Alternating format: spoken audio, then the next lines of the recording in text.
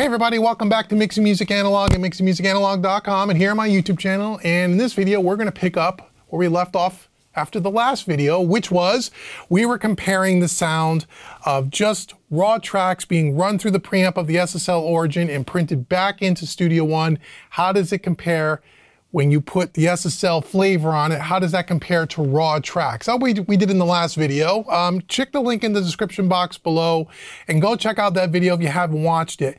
At the end of that video, I said, you know, someone is going to say, hey Dave, well, what if you took the raw audio tracks and instead of just running it through the SSL, why don't you put a plugin or a SSL channel strip on it, use the preamp on the channel strip, and let's compare the sound of the channel strip on the raw audio to the printed tracks coming out of the SSL. And that's what we're going to do today. But before we get started, make sure you like, share, subscribe. And by the way, I say this every video, and YouTube Analytics tells me the same thing.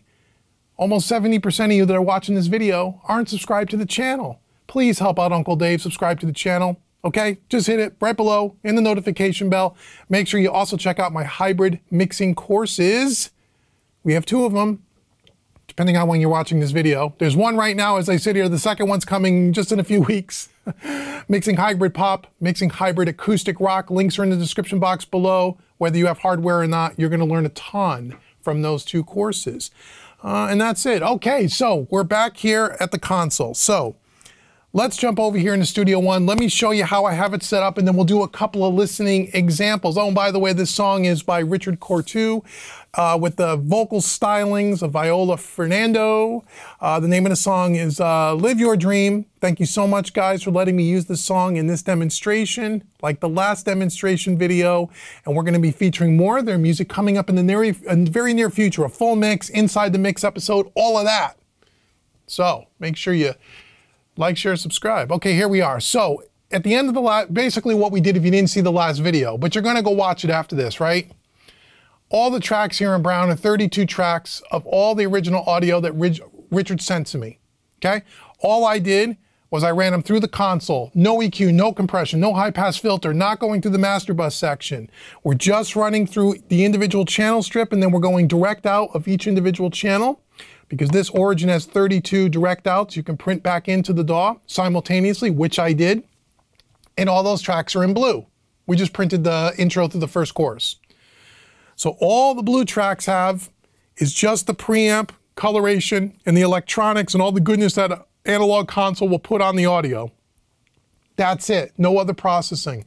No master bus processing, no hardware, no EQ, nothing, flat, okay? We did that in the last video, and we swapped back and forth.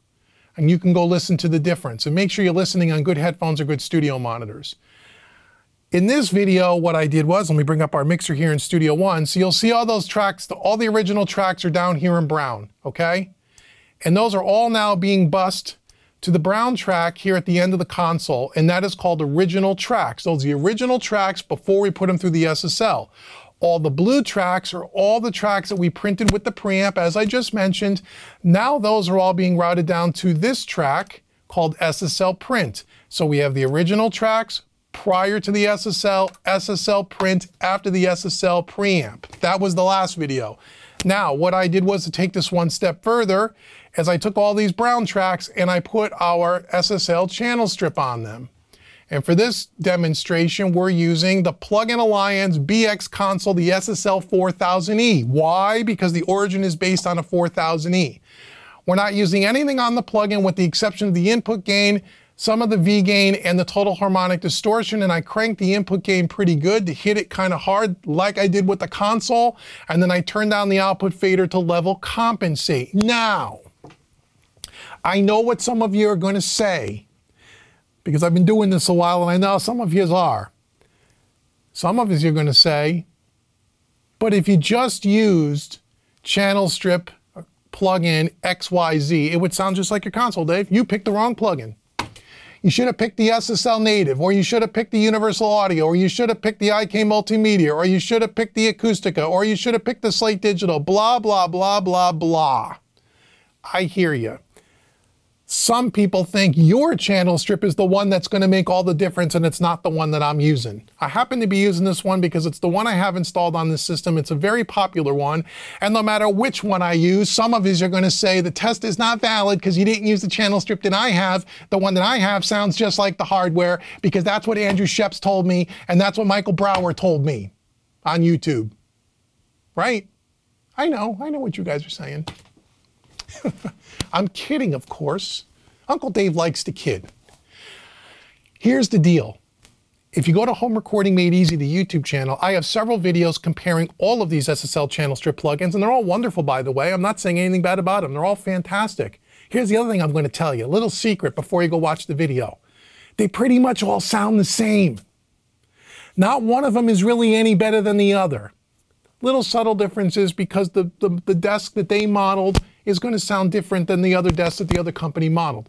But they're all got that SSL flavor and they all sound really good.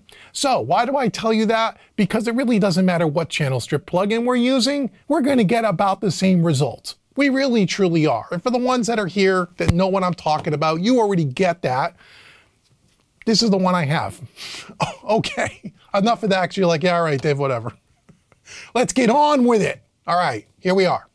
So I put that channel strip across all the tracks. Oh, and by the way, on this channel strip, the other reason why I picked this one is because we have the virtual channels here where you can switch the channel that they modeled on the original desk. So you'll see like the kick drum I'm using is track 1, but when you go to the snare drum, it's on track 2. And I did that all the way through all 32 channels. So each one of these channels in the plugin is going to sound a little different, just like the console would. And that's one of the reasons why I like the Plugin Alliance one, because no other channel strip does this as far as I know. So we did that, okay? We tried to make this somewhat accurate as best as I can. So first thing we're going to do is we're going to listen to this audio with the original tracks with the channel strip on. I'm going to highlight all of these. And then I'm just going to shut off the plugin here. I'm just going to shut off the SSL so you can hear what the SSL plugin are doing to these tracks. Then we'll compare it to the printed SSL tracks. Got it? Okay, here we go. So here's Live Your Dream, Richard and Viola. Thank you so much. Keep your eye on the power button on the plugin. Here we go.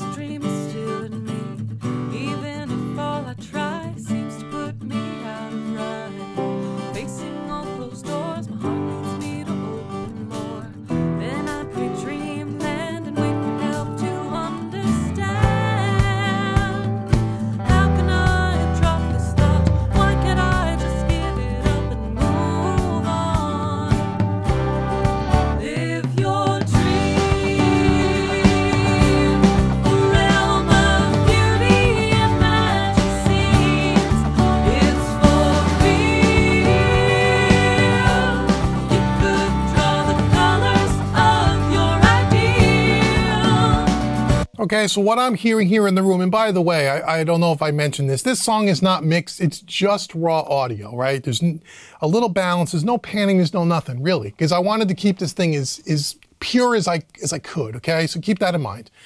So what I hear with this example, just turning the Plugin Alliance channel strip on and off, it does have some of the sensation we're about to hear in a second, but not that much, where it feels like it gets a little bit more open, a little bit wider, a little bit more clarity, okay? The clarity is the reason why it sounds like it'd even be just a touch louder. It's really not that it's louder, it's more of the way the EQ is happening there. So it does add a little bit of, for lack of a better word, improvement. Is a good channel strip, okay? I've been teaching this stuff in the box for 10 years at Home Recording Made Easy. These channel strips have that flavor to them, they do. Okay, so that's what it sounds like with and without the channel strip. We're going to leave the channel strip on. Now what we're going to do is we're going to come down here to the end. Now your job is to keep your eye on the brown track, which is the original tracks with the Plugin Alliance channel strip, and then we're going to cycle over to the SSL print, which is the one we ran through the console just on the preamp, hitting the desk kind of hard, printing it back in. We're going to start from the beginning. Now, If you're not sure what to listen for, I picked this music purposely because it starts off very subtle with just a little bit of a piano, then a little piano vocal, then a little acoustic guitar, and it builds up to a full drum kit. So what you're going to hear is you're going to hear way more subtle in the beginning as I'm flipping back and forth, because on one or two instruments at a time, it's not that obvious.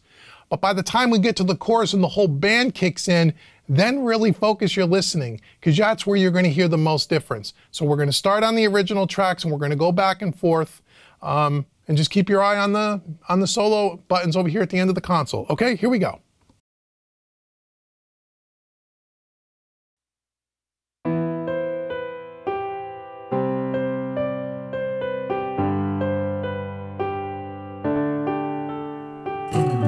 As deep as I can see, this dream is still in me.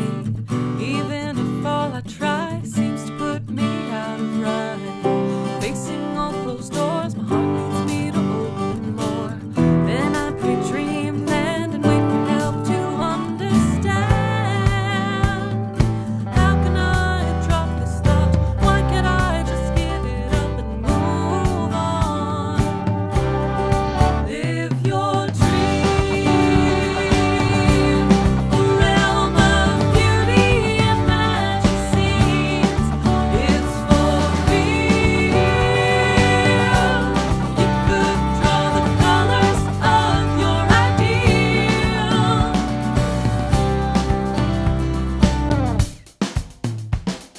Okay, so here is what I hear. In this example, I lowered the original track there just a smidgen because it's a little bit louder than the SSL print, but we're really close. So, as compared this to the other video, there was a bigger difference between these two. Now the plugin has closed that gap just a little bit. However, we still, with the SSL print, we still have more separation with the instruments. We have clearly more depth, is what I hear in the room here, okay? Again, over YouTube, I'm not sure, so you gotta take Uncle Dave's word for it. A little bit more depth, a little bit more width, a little bit more clarity. When we go back to the plug-in tracks, the original tracks, it feels like it gets a little more narrow and a little bit more this way. So front to back is not as obvious. And again, we're not talking about miles, but we're talking about 10% different, 15% different maybe. It's not like, you know, wow, the SSL is 90% better than the plugins. No. It's probably 10% different. You could say it's better or worse. It really depends on your personal liking. Let's go back to the beginning. Let's listen to that again. Now again, when you're listening to just the piano and the acoustic guitar, it's almost really hard to tell. It isn't until the whole band kicks in where it really makes a difference. Here we go. We're starting on the original tracks with the plugin, and then we're going to go to the SSL. Here we go.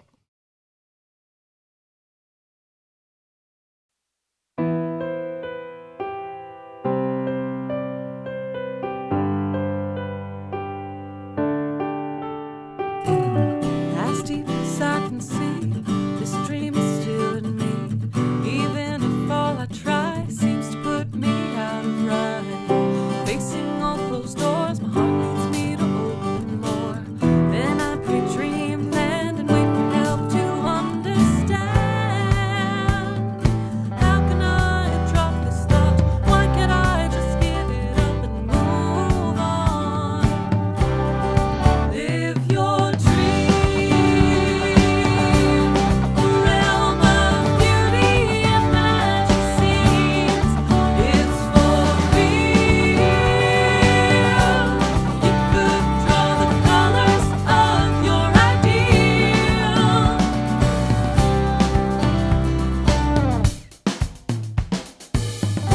Okay, so two instruments there that I really heard a big difference. Maybe you did as well. The piano seems like it's certainly a little wider with the SSL print, and the background vocals seem to get a little bit more clear, and they hear like a bigger width. So what I'm determining here in the room is that with the SSL, there is a width and a depth that's happening that isn't quite there with the original tracks.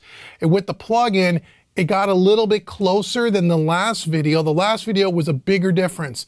The plugin has closed that gap a little bit, but is still very, very obvious, at least to me here in the room. Again, I don't know. You'll have to tell me what you hear in the comments below. So like I've been saying for years, using these channel strips across all your tracks, and if you tweak them and dial them in, you can get to closer to this kind of a sound. It sounds like an SSL, the plugin. It does. It has that thing. But it doesn't have the depth is the biggest thing. It seems like it's more three-dimensional with the hardware, the console. And that's pretty much what I hear whenever we've done shootouts with hardware and plugins. It's the same kind of thing.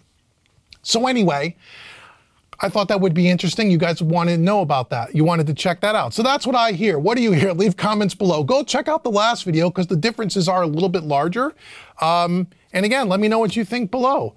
Okay, so make sure you like, share, subscribe. Again, if you're one of the 70%, please hit the subscribe button. It helps me out tremendously because if you guys want me to get more gear in here and do more demos and more comparisons and all that stuff, the only way I get this gear from these companies, even just to loan it to me, not to give it to me, even if I have to send it back, which in a lot of times I do, they won't even let me borrow it unless I have a large enough audience as we're going to get enough views on the videos to where it makes sense for them to do it. So by you subscribing and helping raise up the visibility of the channel, it allows me to do more of these experimentations and give you an unbiased, unfiltered, honest comparison between this stuff, because I have both and I work with both every day and they're both awesome.